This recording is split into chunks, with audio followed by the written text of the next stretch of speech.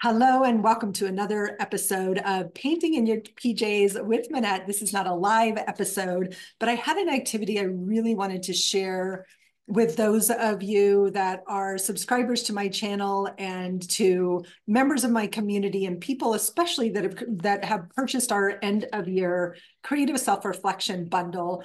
And if you haven't purchased that, you can find the link to that in the description of this video right below. And this is a really juicy mind mapping exercise that I love to do every single year.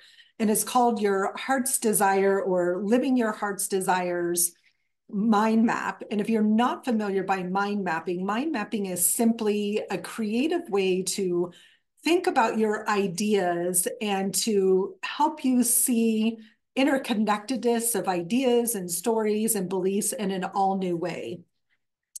And if you've been watching my channel all month long in December, I've been doing a lot of self-reflection, especially thinking about the year that has just passed, thinking about what do I want next year to look like. And I haven't done this mind map yet myself.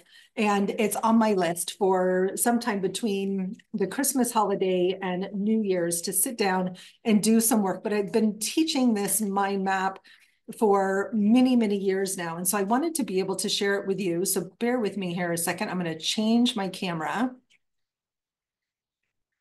so that you can see this map. Oh, and I'm going to switch my video is off a little bit here. So turn that off so that I can see, and you can see my nice cup of coffee and my very messy table here. So I'm going to talk you through this mind map, and I will also put a link to download a copy of it in the comments below the video, so you can print out a copy for yourself. This is a plain black and white copy, but if I were doing this personally, I would want a much larger sheet of paper. This is just the template, and I would also want to be doing it with lots of colorful markers, because I find that whenever we add color to some of our deep self-reflection, it adds an element of play and joyfulness. I'm more likely to do it, and I'm more likely to have fun along the process.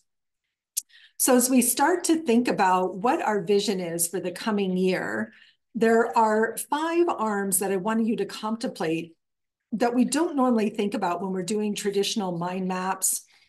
Traditional vision boards is what I meant to say when we're doing traditional vision boards.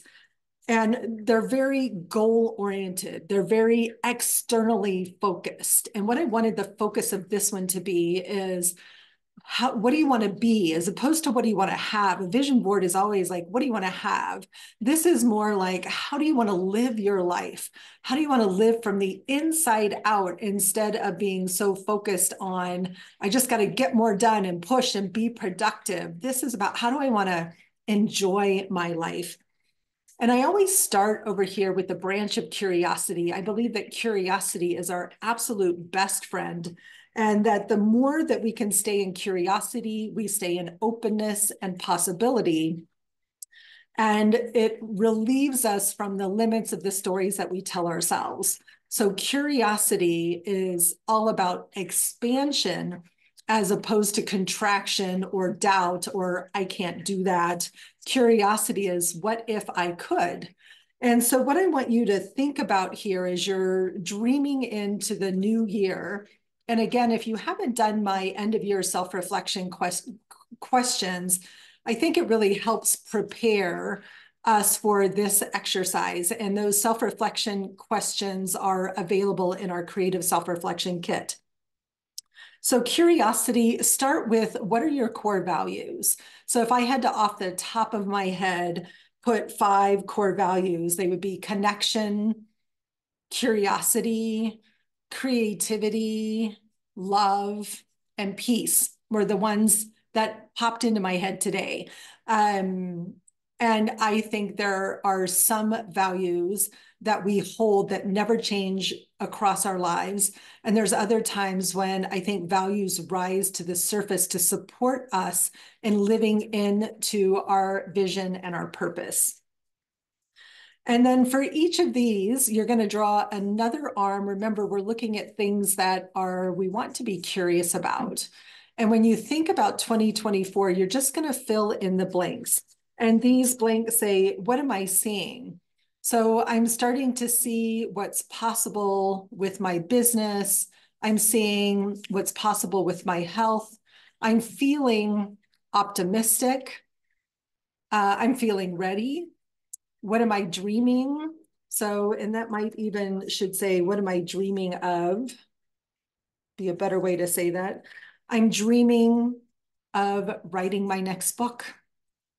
I'm believing that my vision for a vibrant, radiant life is possible and is getting closer. And what am I planning? I'm planning for time off. I'm planning for relaxation. So again, this is first answer, best answer. Don't overthink this. This is a very intuitive process. And then at the level of compassion, there are 3 areas of compassion that I think it's important to contemplate when we're looking at our own vision, mission, and purpose for the year. The first one is at the level of the self. And the prompt here is, if I really believed in myself, I would. If I really believed in myself, I would. At the level of the world, think about your contribution. What will your contribution be? What are the changes that you want to see?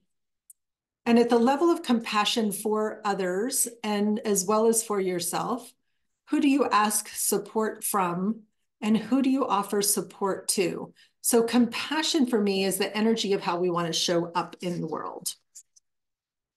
And then at the level of congruence, so for me, congruence is alignment, right? Congruence means that my whole self is on board. And when I am acting from all aspects of myself, especially my head, my heart, and my gut, then I move with strength, conviction, and with courage.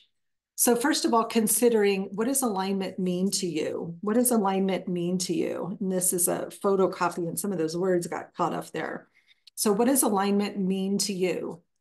What does wholeness means to you? So another way to talk about congruence is wholeness. So for me, I might write here, wholeness means I am in integrity with myself. And when I think about alignment and wholeness, and when I think about my vision for 2024, I want to check in with my whole body, what in a lot of circles are called our 3 brains. We actually have 3 brains in our body that each have something to say and communicate, and that support us in moving forward. But so many of us spend all of our time living in our head that we never check in, and we wonder why our heart hurts or why we have digestive issues. It's because we're not giving these aspects of self a voice. So checking in, what does your head say about your vision? What does your heart say? And what does your gut say? And I often like to put my hand over my heart or over my gut, get quiet for a moment, take a deep breath, and really connect with the energy of my heart and my gut. Really listen, and being mindful that my head isn't getting in the way. At the level of courage, courage can be defined as feeling the fear and doing it anyway.